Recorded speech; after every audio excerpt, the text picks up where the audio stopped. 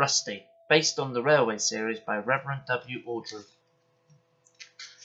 This is a story about Rusty, the little diesel engine, who is best friends with Skarloey and Rheneas. Rusty works so hard looking after their line that sometimes he forgets there's work to be done at the quarry. One autumn evening, Rusty returned late to the quarry. The Fat Controller was cross. "I'm sorry, sir," said Rusty. "I was helping Rheneas and Skarloey on their mountain line." "Their lines is in bad condition," the Fat Controller explained. "Mending it takes up too much of your time. I am going to shut down the line."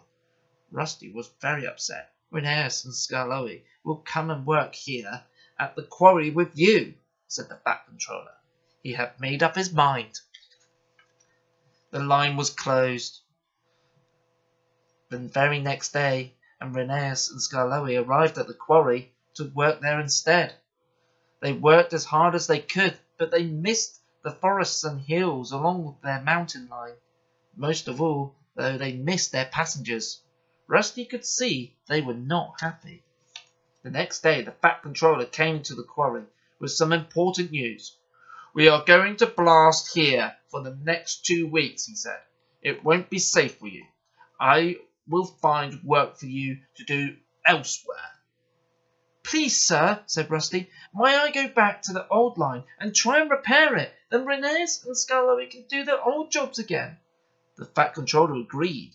"But you must be back at the quarry in 2 weeks' time," he warned the engines. Rheneas and Skarloey line was in a mess. It was covered with rocks, branches, and the tracks were broken in several places. The 3 little engines set to work straight away. "There's no time to lose," said Rusty.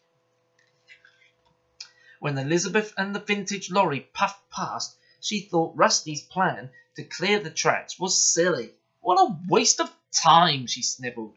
Skarloey was sad. "She's right," he said. "We'll never get all the work done in 2 weeks." "We can't give up," said Rusty. The days passed, and still the line was not fixed. The engines worked harder than ever, but time was running out. "It's no good," cried Rheneas. "There's too much to do," moaned Skarloey. But Rusty would not give up. He had a very clever idea. The next day, Rusty saw Elizabeth trundling by. "If only we had a lorry to help us," he said proudly. Elizabeth stopped. "I couldn't possibly help you," she said. "I'm a quarry lorry." "Well, we need a very special lorry," Rusty teased. "One that can haul and pull heavy branches." "I'm a very special lorry," snorted Elizabeth. "I can haul and pull," she said proudly. "Oh, so you'll do it?" said Rusty. "I will," smiled Elizabeth. Elizabeth was as good to her word. She hauled rubbish and pulled branches from the line. She helped remove a fallen tree from the cattle crossing.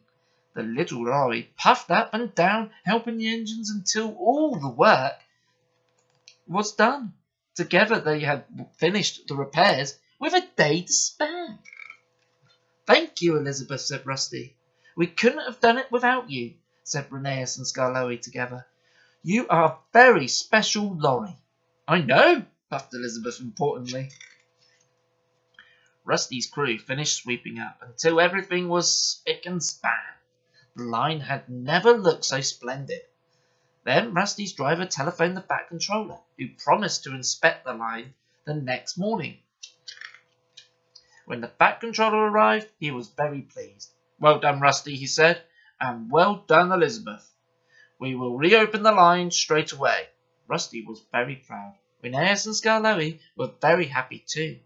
They were looking forward to seeing their passengers again. "Now you will have time to work at the quarry for a change," the Fat Controller told Rusty. Rheneas and Skarloey went back to work on the old line, and Rusty went to the quarry. Rusty and Elizabeth have become firm friends. Each time Elizabeth visits the quarry, she greets Rusty with a friendly "toot toot," and on her horn she thinks Rusty is a very special engine too. The end.